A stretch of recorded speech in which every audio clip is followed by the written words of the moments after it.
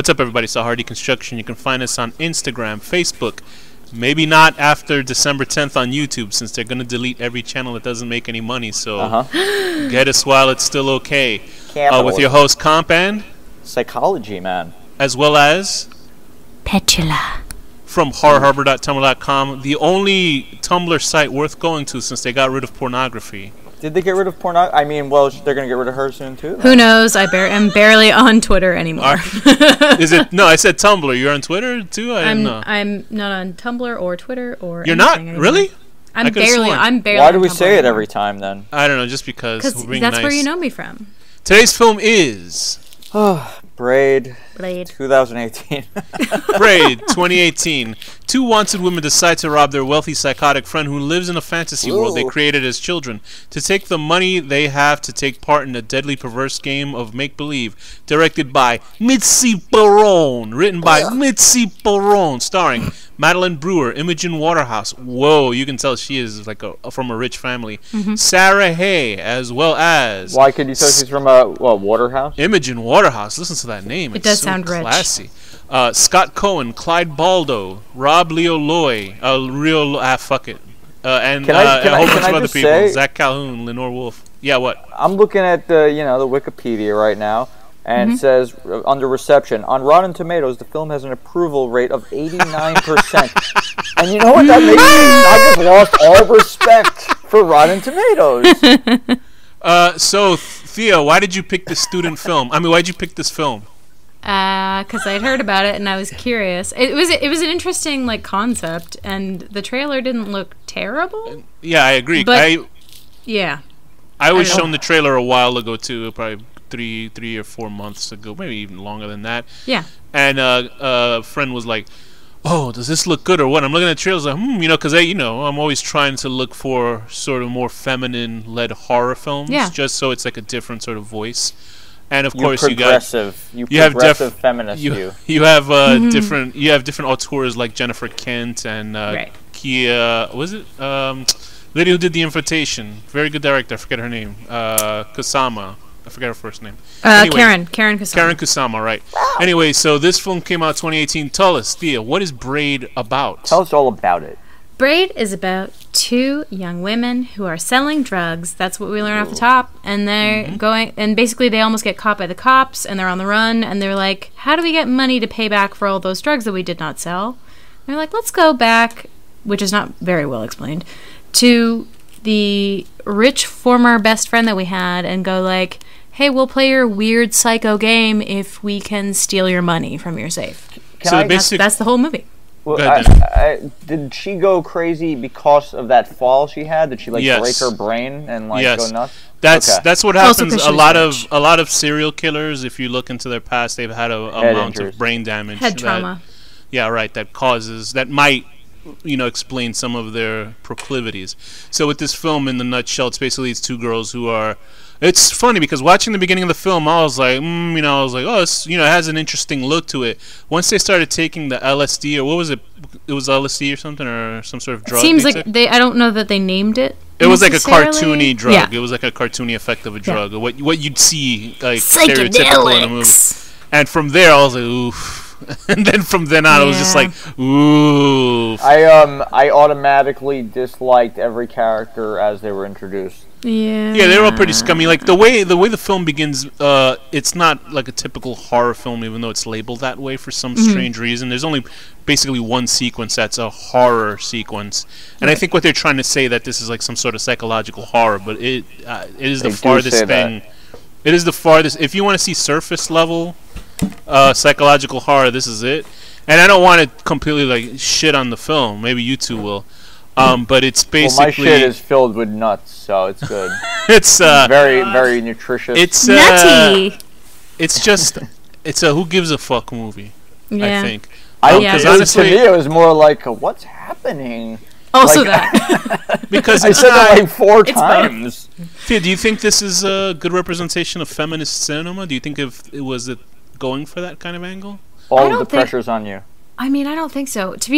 Honestly, to me, I don't know if you guys perceive this as much as I have learned to, but there's a lot of male gaze in this. You don't talk about Danny that way. I'm sorry. Go ahead. By which I mean that, like, it feels like the presentations of womanhood in this movie are, like, more sexualized for a male perspective. Oh, this film itself? Than they are for, like, women.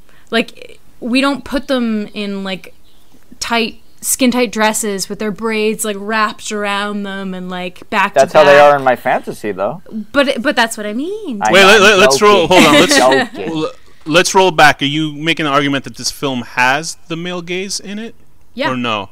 Okay, you know, I agree. It does have that to a point. Especially, listen, I mean, you know, it does have that gross guy licking her feet on the train. I think that was more of a female dominant thing, though. Yeah, no, I know. Like to show how disgusting that guy was. It is, but it's also like not like it's not like a powerful thing to me. She was still being used for a sexual thing. Is that what you're saying? Yeah. And Tarantino gave that scene a 10 out of 10.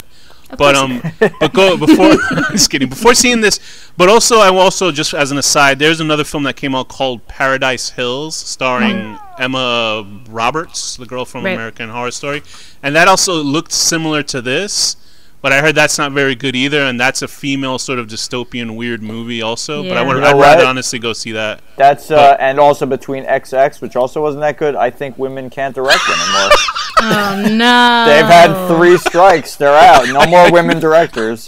That was coming, and I still laughed. I knew he was going to do that. Anyway, so back to this. So what do you think why the reasoning for the male gaze? Do you think it's the author's ownership of the male gaze, or do you think that she might have some sexual proclivities towards women, or do you think it's just sort of her looking? Because I could see this film is a pastiche of other movies. Do you think that it's more that angle of seeing, oh, this is what's cool?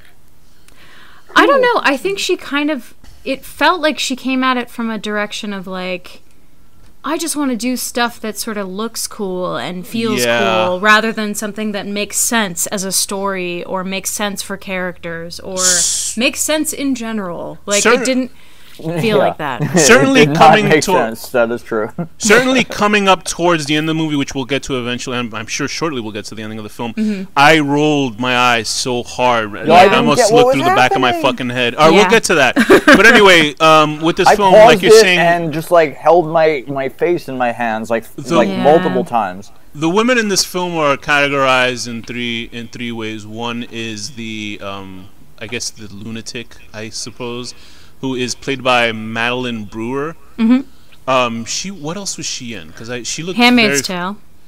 I haven't seen that. Is she? Who is she in that? She plays the lunatic She plays the girl who rebels originally. She's the one that goes crazy in the first few episodes. Right. Yeah. Yeah. And she's also part of a film that I had heard about briefly called Cam, that a little people were talking about earlier this year for Netflix.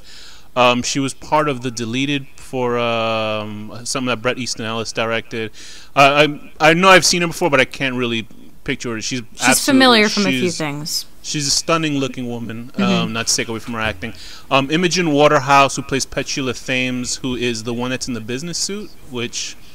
yeah, right. This film does fill a lot of male gaze because her in that suit is like very attractive look. I mean, there's something butch-y a little bit about that, but it still was. I don't know. It felt to me a little bit still. Well, yeah. I mean, they had the part where she had to have simulated sex with the other woman. Yeah. That's all that matters. She was from Nocturnal Animals. I know I recognized her. She's... Yeah, I'm not a pervert like him. I respect you. Yes, I'm the one who's been saying that all this time. I respect everything about women. She was good, and she becomes out of nowhere, the de facto protagonist towards the latter half of the film. But it doesn't really matter. And rounding out the three leads, the last third of these... trio is Sarah Hay playing Tilda Darlings, who is I guess she's a... Okay, you want to talk about her, Danny? She annoys she was the most annoying character in the whole thing. Everything about her whole facial expressions, she's either a really good actress or she's an annoying person. I don't know, but she's really good at playing somebody that I want to jump through the screen and punch. I'm guessing she jumped out of the world of dance into acting because she was in Black Swan and something else called Flesh and Bone, which are very dance-centric. Which is a ballet dance centric films. And anyway, but I thought she was all right. She looks a little bit like this other actress that is from this show called Eagle Heart. I don't know if you've ever seen that. Oh yeah, the funny it's one. It's a comedic series, the redhead girl from that show. But it certainly is not this lady. So there's the three of them. As children, they used to play house with this little girl, the rich girl who was. The little girls look nothing like what they'd grow up into. Who really does? They were playing in a tree house.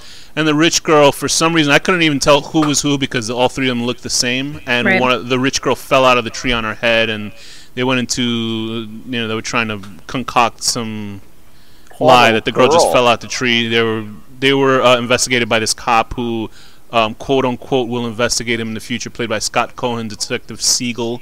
And it goes from there. Cop, too. It turns into some weird MacGuffin game where the girls are trying to find.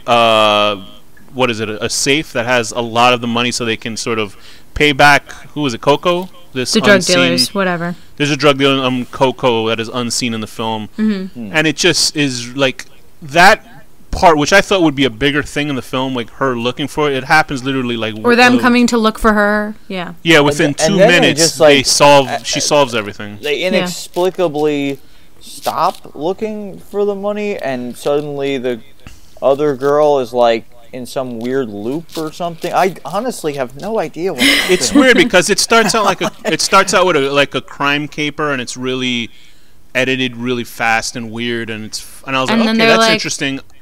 Guess what? Secretly, one of them's been tricked all along, and that's not the one that you think. Can you explain that to me? Are you sure? Yeah, because I don't get it. Please. Well, they basically go like, well, actually, Petula? Is she the other redhead? Whatever. Petula's the foot fetish lady. No, Petula's the business suit. Okay, so that's what I mean. So Tilda and Daphne have been in on it all along, and they've been drugging. Really? Yeah, that's what they tried to do. They said they've been drugging Petula every time she figures it out. They drug her again and go like, okay, well, we got to do this again to make you get it that you have to live this way. What? That's even worse than what I thought. What did you think? I thought the three of them were just playing a game because at the end they were doing. It turns into some sort of goofy. What is that? Not to. Well, I guess I'm gonna spoil it anyway. What the fuck was that movie? The Kevin Spacey film, Usual Suspects. It uses the same exact ending of Usual Suspects. I won't say who the usual suspect is, but throughout that film, you'll see there's a whole bunch of items that the person was using to sort of supplant as a real life thing in their life. So, like, if the girl saw a little cop car toy, they drove the cop car into the water. Do you know what I mean? It's like something that's represented by a toy. So you think that really the crazy one with the brain damage that was playing this game was the one in the business suit, and the other two were her hallucinations to make her think she wasn't No, it's real. crazy? So Thea, hold on. No, it's real. Explain this crapola to me, because this makes it even worse. No, not that it's real, but they're playing along with her to humor her, like the way in Memento. Yeah, that's what I thought it was. Okay. So Thea, what's going on in this movie? Explains, because I could have sworn. Hold on, let me just explain what my thought. Maybe I missed a whole thing. Let me just explain what my thought of this ending is. Sure. I thought that this whole time, these girls, for some reason, they were all making this up as a big game with each other, and they just keep doing it because at the end, the movie that when I was watching it had subtitles on it. So at the end, the old lady at the window, it says Daphne says something, and I was like, oh, that's Daphne as an older lady, so that means that they keep doing this even when they're getting older and older. So I thought they would. Oh, is that true? Okay. That really is her. Well, that's the subtitle that came up when I was watching it. Yeah, at the very end when the old lady's looking through the window. Yeah, like as they do in the beginning, sort of. So her at the sink. I figure they're just sort of playing this weird game, and I don't know why. To humor the crazy girl. But if you're saying it's something else, then please, I have no clue what the fuck's going on then.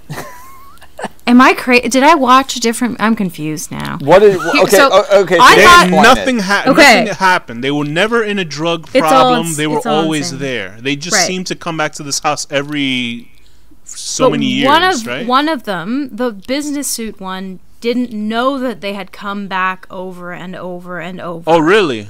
Yeah, that was what I thought. They kept drugging her so that she did not. Remember maybe my mind just wiped that out. I think Alex made it way cooler than it really is. The other two knew that they were doing it over and over because they were trying to get her to stay. But so is it that they would drug her every time? That's why she had all those marks on her arm. That's why she kept getting stabbed in the hallway or whatever. Is it just that they keep dragging her back to? Yeah. What kind of magic drug are they giving her? And she was the one that called as the drug dealer or whatever. She's the one on the other. Tilda's the one on the phone. Yeah, but why doesn't she remember it? Because she's being drugged. It doesn't make any sense. None of it makes any sense. You sound so annoyed. I am annoyed. Because I was hoping this movie would be okay, and it was not.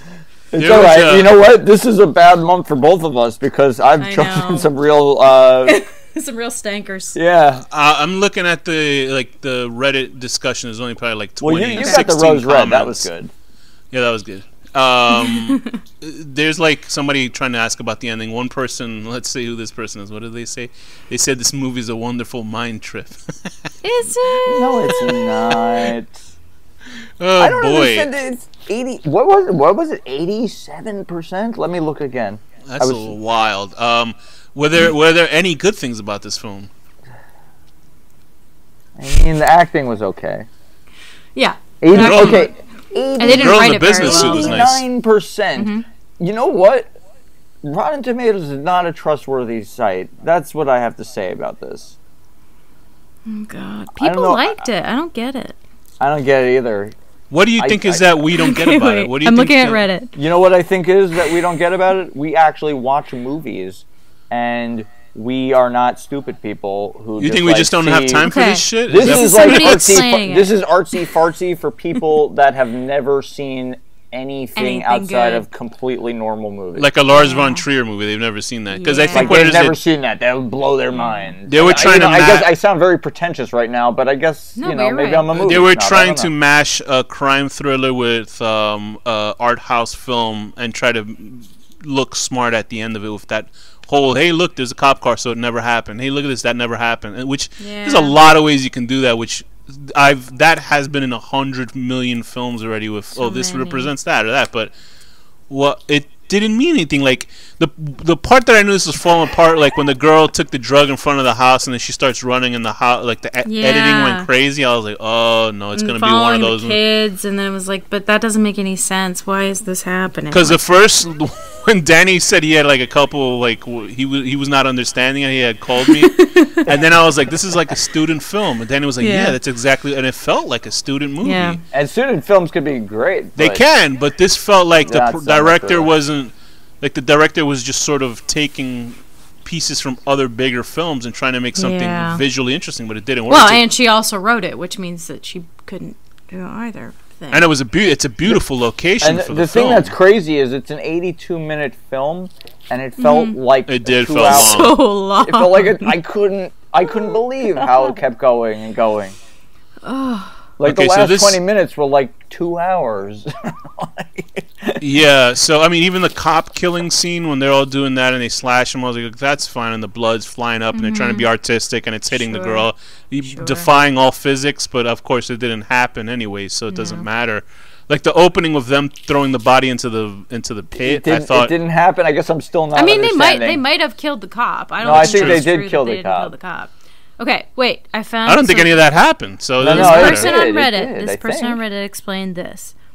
So they have all been living together since they were little girls, forcing Petula to play their game with them forever. The train, the apartment, the outside world was all fake and imagined. They've never left the house or haven't gone far from it. The end suggests they'll play this game until they grow old and die. Petula will always forget that it isn't real, and then remember, and then forget, and then repeat. Is what this person says. Which is kind of what I thought, but I don't know. Either way, I don't care. Yeah, it wasn't like it didn't stick with me as a movie, honestly. No. It just did not, like, it felt, you could see that they were reaching for something, and then I was like, it annoyed me. Yeah. Because you could tell when that twist happened, you could tell honestly. the person who wrote it, when they wrote that twist, they were like, I'm the best. They definitely, the three of us thought it was so amazing, and no, it wasn't though. I think the three of us are the only people that does not like this movie. I don't understand it. It's bizarre. It says like one person says, wait, no. Here's Braid, excellent movie, a serious ride on Reddit. No, there's 2 people on Reddit. Here, hold on. I'm all for creative storytelling, but what the fuck did I just watch? Seriously, I need I'm reading that too. Okay, good. That's still not a negative thing. Agreed. I watched. Maybe we're just too pretentious. Thank you for the suggestion. This is my favorite type of film. Very niche, I know, but God, when it's done right, it's breathtaking. Is it? Somebody right after says, "Please, God, someone explain the ending to me." I don't know. And you know what's annoying here we is go. that, like, just us talking about it, somebody would be like, "See, it got a response out of you. It's art." Fudda Shuck Up. Fudda Shuck Up says it'll be one of those films that has no plot, keeps you guessing till the end until you go meh. There you go. There you go. Thank you. That Fudda person. Shuck Up makes sense. Yeah. Fudda Shuck Up says. Fudda Shuck Up's like comments on this is hilarious and read. It looked like 3 women waving their arms about in a big house.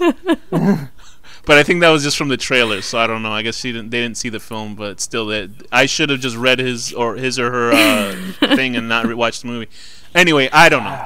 Here's my you chose a favorite real stinker. This is worse than the We Are What We Are American remake. This person said, I got kind of lost at the end, but I still liked it. I give it 8 out of 10. Wow. Oh, boy. Hey, man, listen, if you can enjoy a terrible... I'm not going to say this is a terrible... Well, it's a movie. It's someone... If somebody can enjoy something that I do good for them... This is what I'm going to say good about it, though. The actors are all pretty good. The actors are all pretty good. 1. Okay.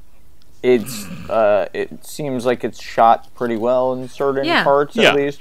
They got it's cool too much sets. Style, but it's not shot badly. Yeah, they got cool like sets and shit. Like beautiful house. It's just a really bad script. Honestly, that's it. Like, it seemed to me that one scene where I think, like, you know how we always say they think of a shot and then build a film around it. Yeah. That shot with the 2 girls tied by their braids was had to be. That's probably the first shot they ever did for the film, and then just did it. Because that was something where I was like, oh wow, when I saw that, because then what, did she just let him go and then that's it? Then because that shot right I can there, feel that too. Like, also, when I saw she cut their eye and their mouth, and then they didn't have cuts on because none of it happened. Yeah. But I know from the trailer itself and from the log line of 2 girls try to rob their crazy friend, you think, oh, the crazy friend basically tortures them a la like some fucking Saw or some weird shit. This is the thing. Even if the director explained, like, maybe I'm really dumb and I'm missing the twist and there's somebody yelling at the audio right now, but like, even if I knew the explanation, it's still a dumb movie. Like, yeah, it is. I mean, it doesn't make it better. It shouldn't have to be this hard to understand. And if I don't understand, like, there are movies I sometimes don't understand, like David Lynch movies, but they're so awesome that it doesn't even matter. Like, but this, nah. It's but because also, the style. I did understand it still wasn't good. Like, you know. Yeah. Yeah. So I get it. So it's like, I'm glad we have Thea here, so we're not like sexist pigs, quote unquote, that are trampling. Well, that's fine. I respect women. I can't say it enough times. So we're not trampling over a female artist. So much. Send me a message, and I'll tell you all about it. Oh, but yeah, it's I don't know. I mean, there's nothing else really we can say about this. I'm trying to drag this out, so it's. I knew this was going to be a short review. You know. Yeah. So, what rating would you give this, Thea? Oh God, I don't want to go first because I don't know how low I should go. Danny, you go first. All right, I'm gonna give it a 4. Yep. Maybe a 4.5. It's a 4.5. Is it? Wow, damn, Thea. Wow. Give it a 4. But is it? What did you feel? I feel bad because there's good acting and whatever. I'm gonna give it 4.5. Don't pressure me. I'm being nice. 4.5 out of 10. God, I don't even know. I can't even think of anything. Well, okay, 4.5 out of 10. Hitting someone in the knee very hard with like a mallet or something, and then they're like fine, like a minute later. Yeah, it's weird because I wanted to give it like a 3, but I guess 4 would be fine, I guess. I understand what you mean by the 3. Because was I too nice? You're think so. Nice. Because you know what, it's not like the worst film I've ever seen, but it's the fact that it's fucking bad, man. Yeah, it's not bad enough to be good. Yeah, it's not like the worst I've seen in the, like, it's not worse than Rabid Grannies, But it Sure, felt, but there yeah, are well, things that's like that that are so bad. that's they're Danny's good favorite and movie. enjoyable. Yeah, no, You know but what I mean? that's not favorite that movie. movie. That's the worst movie I've ever seen. But like with Birdemic. this, it's just that it makes you go, why? Why am I watching it through the middle of it? And for a movie to do that, that's like really bad. Like through the middle of it, you go, what the fuck is this? Like, what do I care about this? Because you feel like the quality just sucked itself right out of the movie. Yeah. And it's not like a overtly horrible movie, but it's not something that's trying to do something different or be great or something. Yeah. And I can't put my finger on it because I know obviously these people gave a shit about making the film. Go ahead, say your line, Thea. Is it? But so I'm gonna give it a 4 just out of being kind to I know a lot of people worked hard on it, but the 4 is mostly for the acting, and the opening part is pretty interesting, but they really lose me 20 minutes into this film. So I'll give it a 4 out of 10. Dominating a man by having him kiss your feet and lick them and. Hey man, shit! If I could get a free train ride, I'd do that all the time. I'd have people kiss my feet all the time. Thea, what's Fair your rating, Thea? You don't have to be nice with us. You're you're a woman. Give it, It's gone well, 4.5 I'm to 4. going to give it a 3.5. Nice. Splitting drugs seeming like a bad idea in a house full of just absolute crazy, not Vicodin and maybe LSD, who knows. Out of 10. Oh boy! And with that, Thea, what's the final word? Bubble. Danny, what's the final word? The script is the most important part of any film. The